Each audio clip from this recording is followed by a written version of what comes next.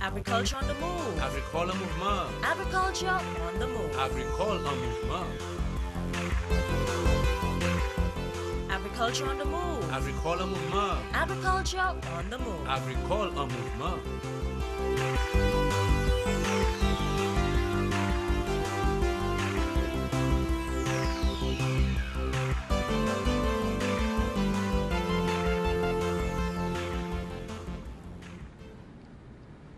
Hi there, and welcome to the program Agriculture on the Move. I am Phillip Sydney. The Ministry of Agriculture, Food Production, Fisheries and Rural Development, in collaboration with the Pesticides and Toxic Chemical Control Board, is observing Pesticides Awareness Week, which started on the 22nd of September and ends on the 28th, under the theme Storewise Save Lives. As we all know, chemicals or pesticides have many advantages, but then if not used carefully and safely, can have serious effect to human lives. To discuss this topic today in studio is, to my immediate right, is Mr. Decosta Pierre, who is the manager of the Garden Center at the Renican Company. Ms. Donnalyn Charles, who is an officer attached to the Ministry of Sustainable Development and the Environment, and Mr. Winston Elliot, who is attached to the Ministry of Agriculture, of course attached to the Research Division. Welcome, people, to the program. Thank you. Ms. Charles, since you are a board member, I think the public needs to know, what is the Pesticide Board's mandate, as a regulatory body. Can you give us a brief overview? Yeah, very briefly, the overall job of the Pesticide and Toxic Chemicals Control Board is to facilitate the importation of pesticides and chemicals into St. Lucia. The board reviews all applications for chemicals and pesticides before they're imported.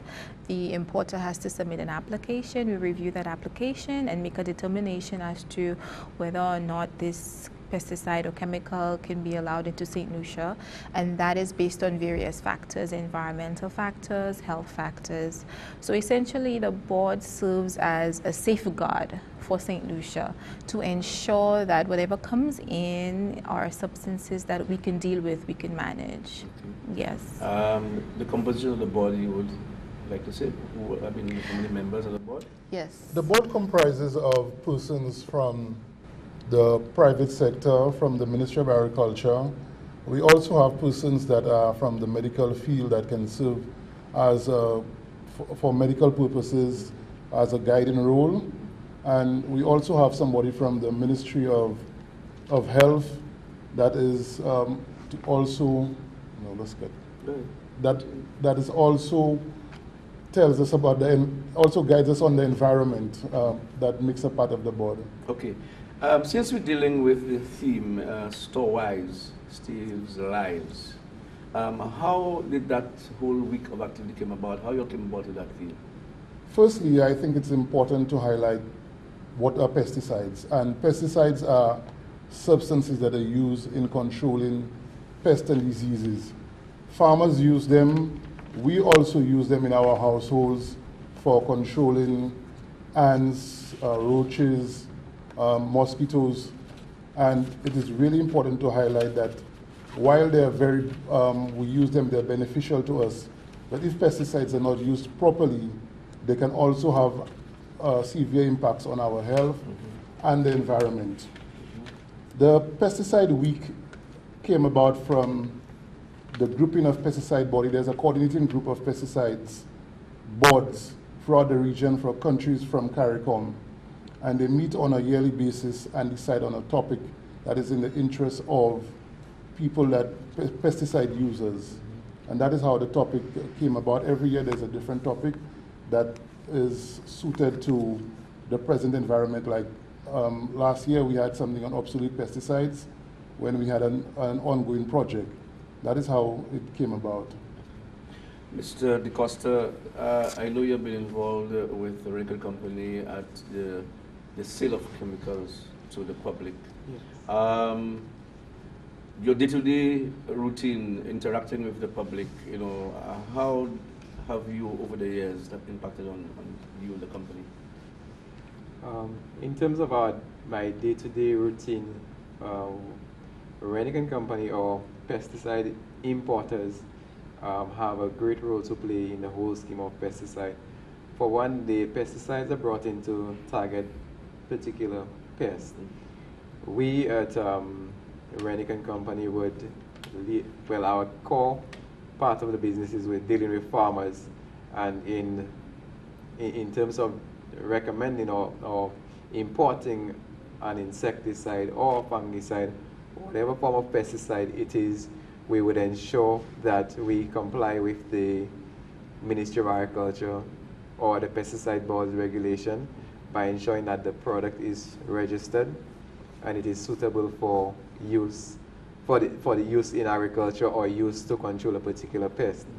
In addition to that, we would ensure that the farmer understands the nature of that particular pesticide, and that we would assist him in diagnosing his problem by making the proper recommendation for whatever the problem is. So if a farmer comes to you and he says, okay, I have, he relates his problem to you, are you able to diagnose and know for a fact that he's saying exactly what he wants to say? No, in some cases the farmer may not know exactly what the problem is. We, in some cases, well, we would liaise with extension officers from the Ministry of Agriculture that is within close proximity, or we have an extension officer in-house which would go to the fields and also observe and make recommendation. But there are times, based on what the individual says to you, you can make an informed decision and make a recommendation for them. Do you all have, after that interaction with the farmer, do you all go out on the field? You all go out on the field at all? Yes, we have a field officer who is out in the field and serves the entire island. Great. Yeah.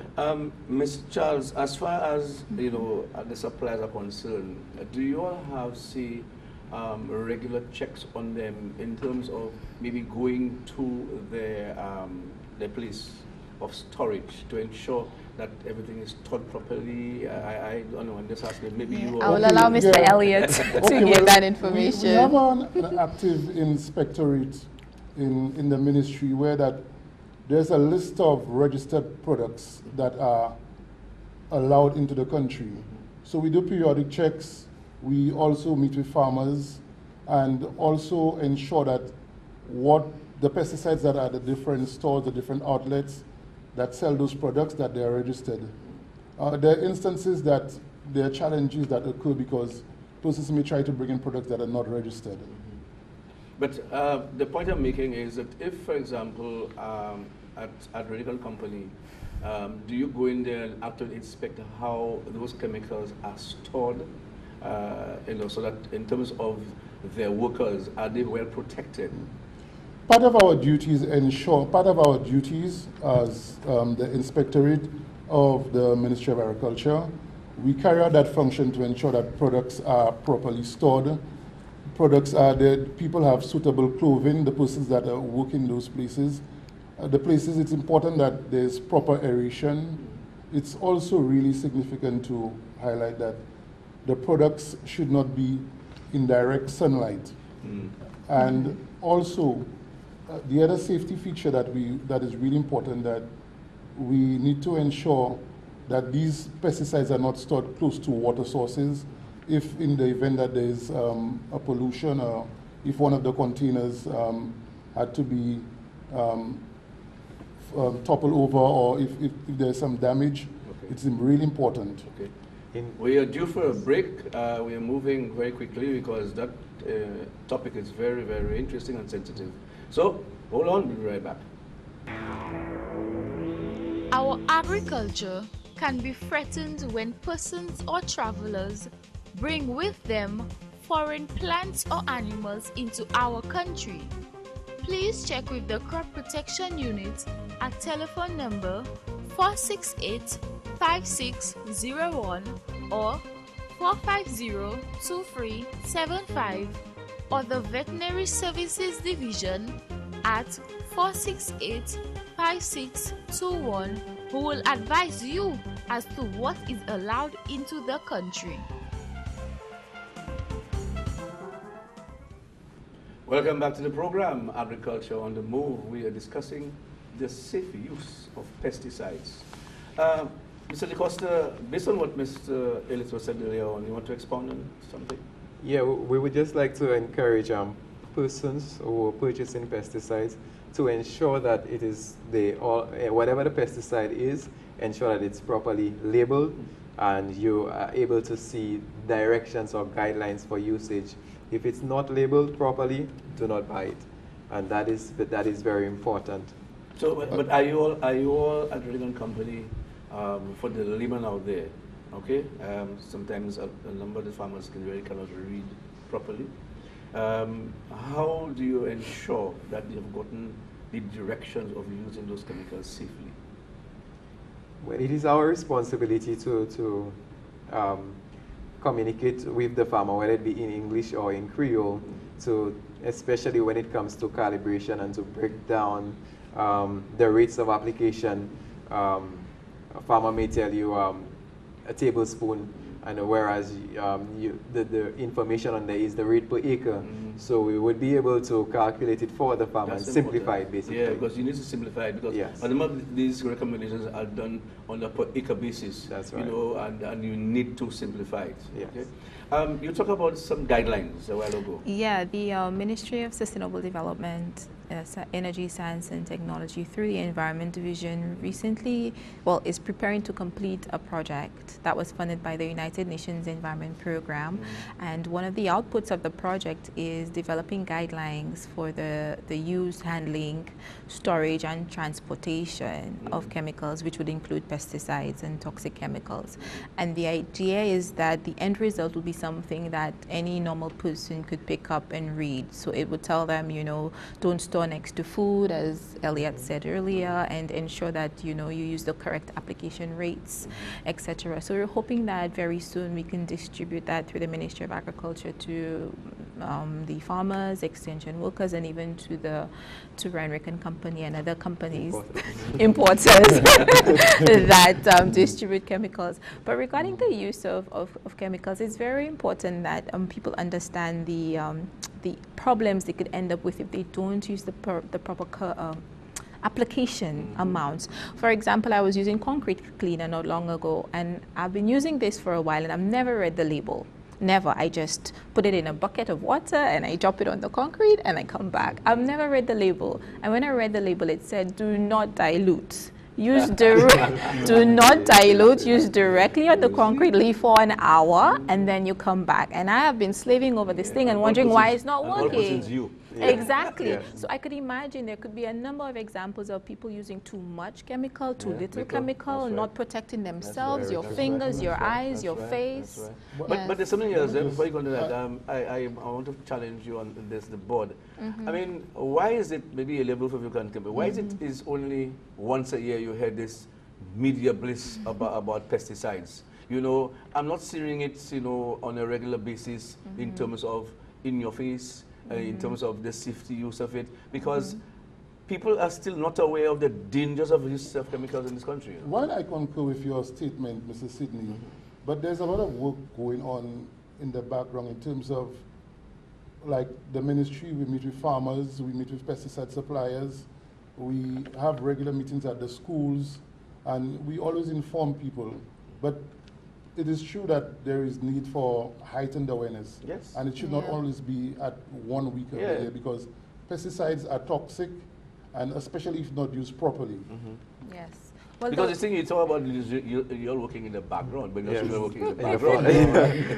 I mean, Yes. for such an important, you know, topic, you all need to get the public aware. Because trust me, when you talk about the farmers who are using chemicals on our foods that we eat, some farmers have this thing about, you know, you tell them to use 1 tablespoon, right? They figure, boy, that's not strong enough. Yeah. And they Then put they more. put 4. Then they put it, or the reverse, because it's a very expensive chemical and they want to stretch it.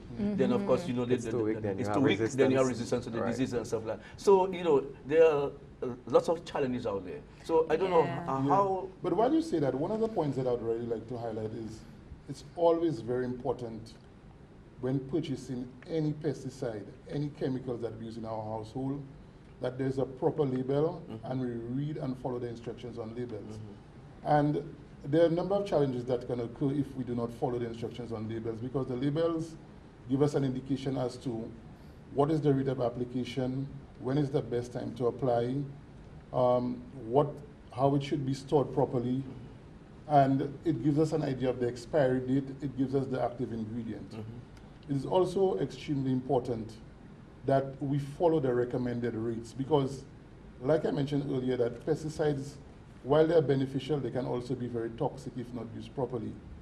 If the pesticides are not used properly, what can happen is that there may be a time that while you're using it, you might realize that it might not be effective.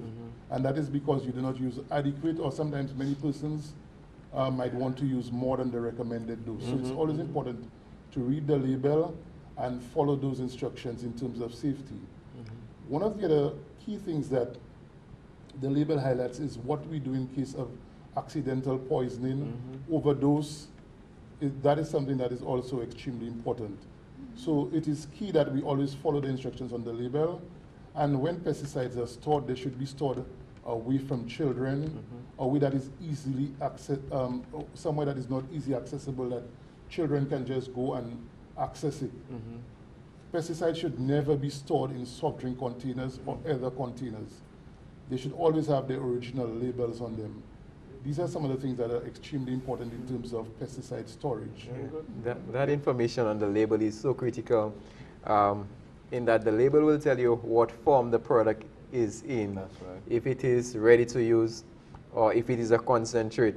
Someone may purchase a ready-to-use item and dilute it, and a week down the line say it's not working, but it's already diluted, it's ready to use. So it's important, again, and we emphasize the importance of reading the label and ensure that products purchased are properly labeled at all times. But because let me ask you a question. I always had that thing in mind, you know. I mean, you come into your garden center, right? Yes. It's air-conditioned, okay? There are chemicals on the shelves, all right? When you come in, you take a certain scent, you know, a certain smell, a certain aroma. Yes. All right? Now that stays in there.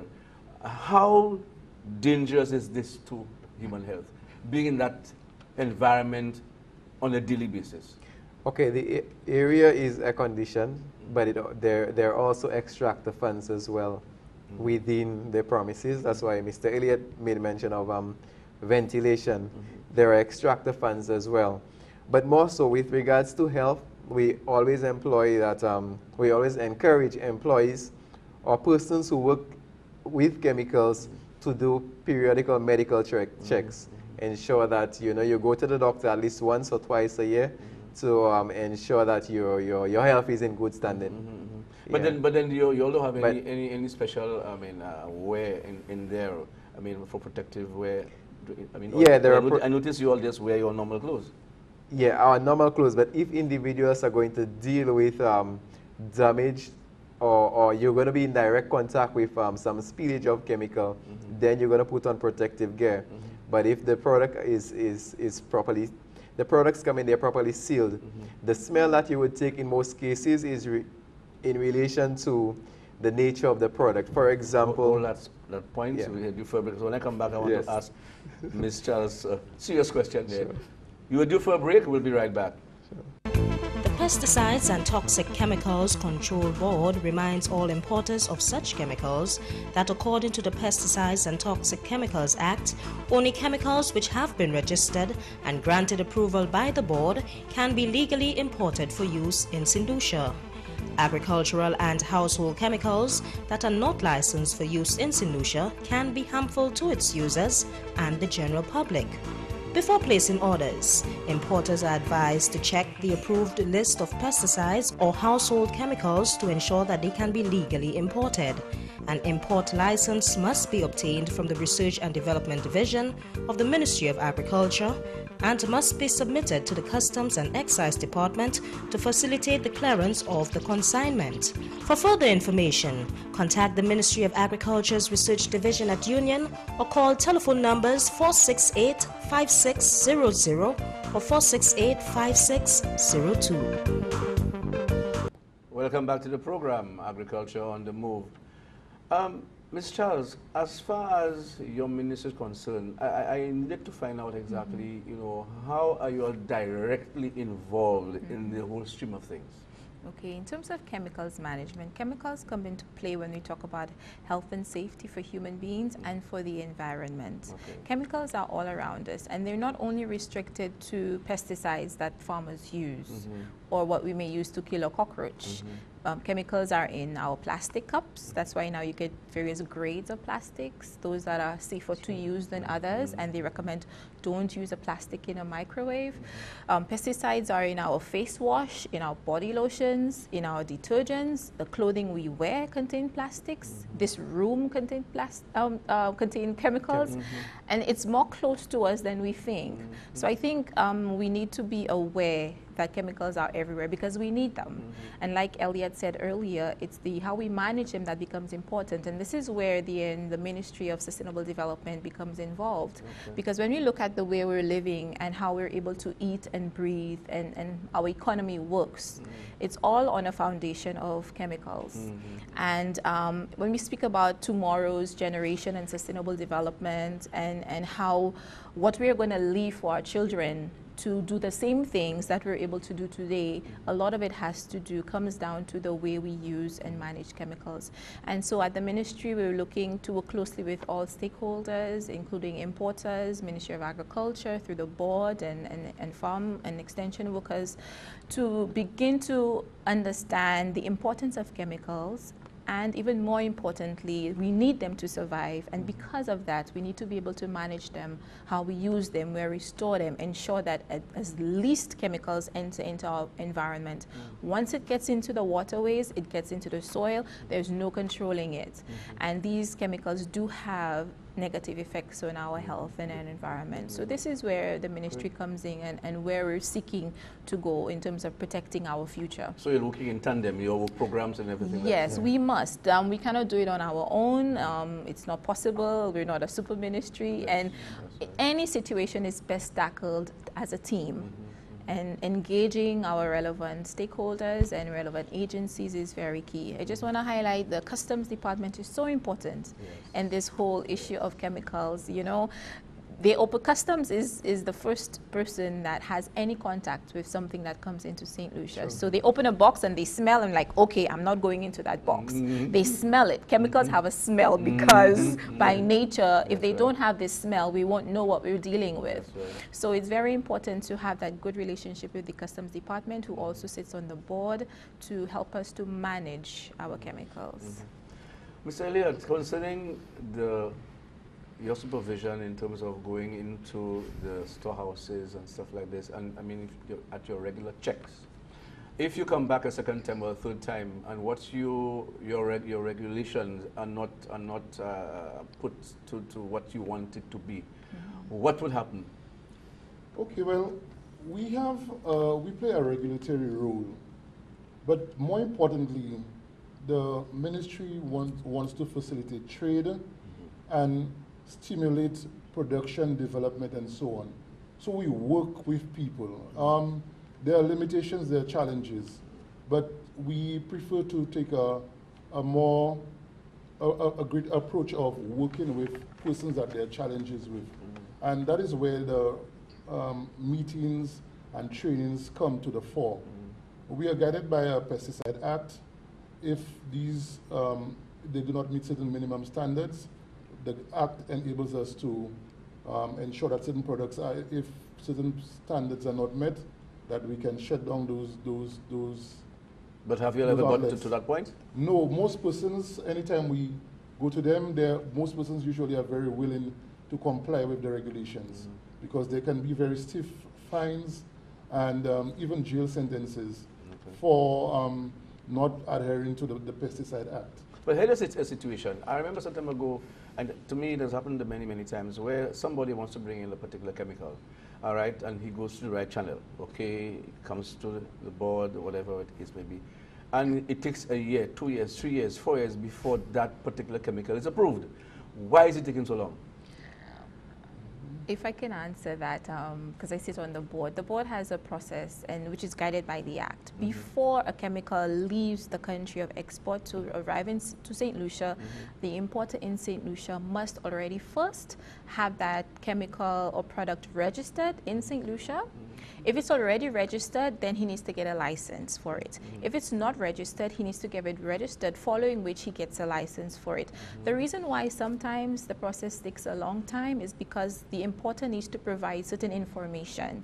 Information on application rates, the label, the various ways it can be used, the ingredients, the active ingredients, the inactive ingredients, the effects of those ingredients on the population. Don't forget that we're trying to protect citizens of St. Lucia from things that they don't know about. We may have, if I can use the example of banana, when the banana industry was blooming in Latin America, there's this, I wouldn't even mention this chemical, there's this fancy chemical that one of the biggest fruit companies in the US was using. They were applying it onto the banana fields by the air.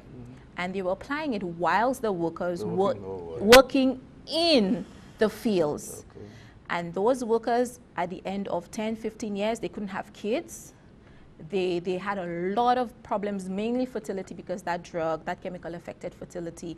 And it took years and years for the courts to go through because the workers came together, hired lawyers to sue the company, and they eventually won. We don't want a situation where a chemical comes into St. Lucia and at 15 years, people's eyes start falling out and people can't speak and people can't have kids and all sorts of negative impacts. So it might seem, a bit of a problem for the importers, but that's the reason. Any final words? Because we have well, 2 seconds.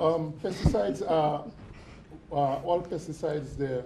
It's very important that to highlight that storage is key, and they should be kept away from easy access to children. There shouldn't be anywhere that pets can get to them. Always follow the labels, and there should be a sign saying that pesticides are there, and you should keep away. They should be under safe lock and key, and not anywhere close to water access. Mr. Decosta. I would basically like to say that proper use of pesticides could save you, the user, your family, your community, and your environment. So let's all use pesticide wisely. Final words? Yes. 2 seconds. Pesticides, we need them, but let's use them in a very safe manner. Great. Yes. Thank you, people, for being here on the show. I know it's a short. There are a lot more I would like to discuss, but we just have half an hour. So, viewers, I would like to thank you for viewing the program. Remember, chemicals or pesticides are good if they're used safely. But please, if you do not know how to use them, get information. Speak to your officer out there. Speak to Renican companies. Speak to anybody who you believe that can give you some guidance. Read and read before use. Very, very, very important. And store wise that can save your life. I am Phillip Sidney saying goodbye and see you next time.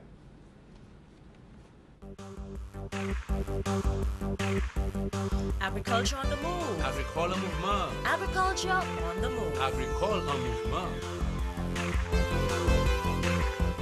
Agriculture on the move. Agricole mouvement. Agriculture on the move. Agricole en mouvement.